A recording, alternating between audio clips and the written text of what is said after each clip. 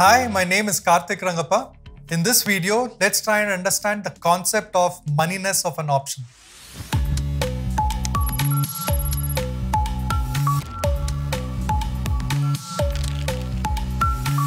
We ended the previous video with a bunch of questions, mainly around the factors that influence the premium. We were curious to understand what really drives the premium up or down. Now, before we go ahead and deeper in that dimension, we need to understand another concept called the moneyness of an option and how it influences the premium. The moneyness of an option indicates how an option, by expiry, will end up in a favorable outcome to the buyer. Now, let's keep the call option buyer in perspective. What do you think is the favorable outcome for a call option buyer? Well, I hope you recollect. After you buy an option, there are only three possible outcomes. Either the stock price increases, stays flat, or decreases. And the only favorable outcome to the call option buyer is that the price of the underlying increases by expiry. Likewise, the favorable outcome for a put option buyer is that the price of the underlying actually decreases from the time the trader has bought the put option. Let's dig a little deeper. I'll take the example of Reliance and look at all the strike prices that are available for me to trade. If you're looking at the screen for the first time, it can be a little overwhelming. I don't want you to pay attention to the entire screen. Rather, just pay attention to the centermost column, which represents all the strike prices that are available for you to trade. And also look at the last traded price, which has the last traded price of the premium associated to a particular strike. Now, Reliance is trading at 2,560. Let me pick a strike which is trading closest to this price. So let's pick the 2,560 option. Now here's something I want you to think about. The expiry of this option, as per the contract, is on the last Thursday of October. Now forget about that. Let's assume that the expiry is happening right now. Now, given the fact that the expiry is happening right now, what is the likelihood of this particular option being favorable to the call option buyer? Clearly, because the strike price and the underlying price is roughly the same, there is a 50-50% chance that the strike will end up in a favorable position to the call option buyer.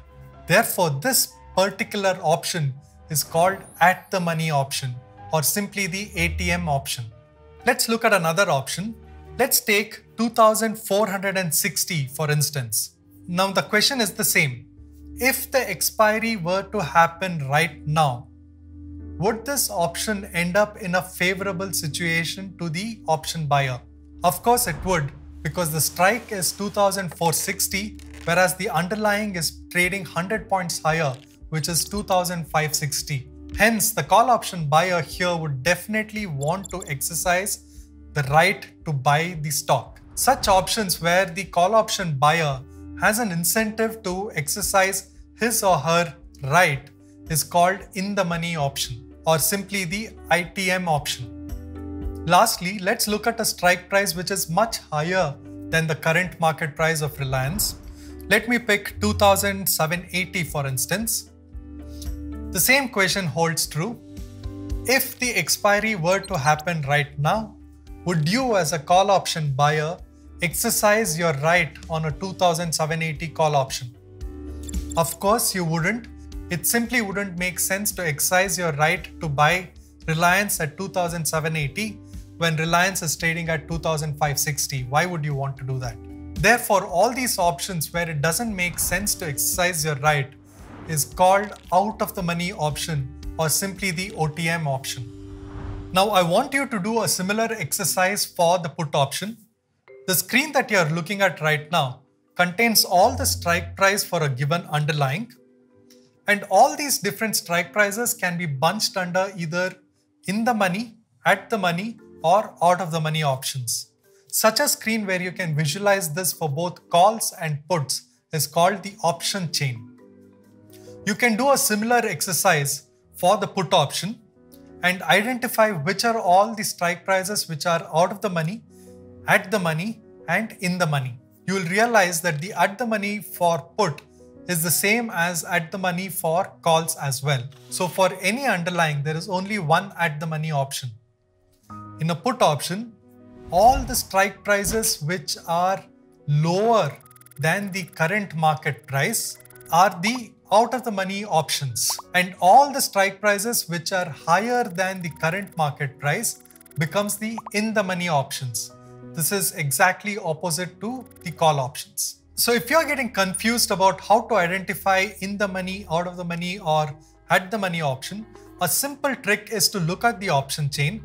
In this case, I'm looking at an option chain powered by Sensible. What Sensible does is that they highlight all the in the money option in a light yellow background and all out of the money option in a white background. So whenever I look at an option chain, instantly I can identify which are the options which are in the money and the options that are out of the money.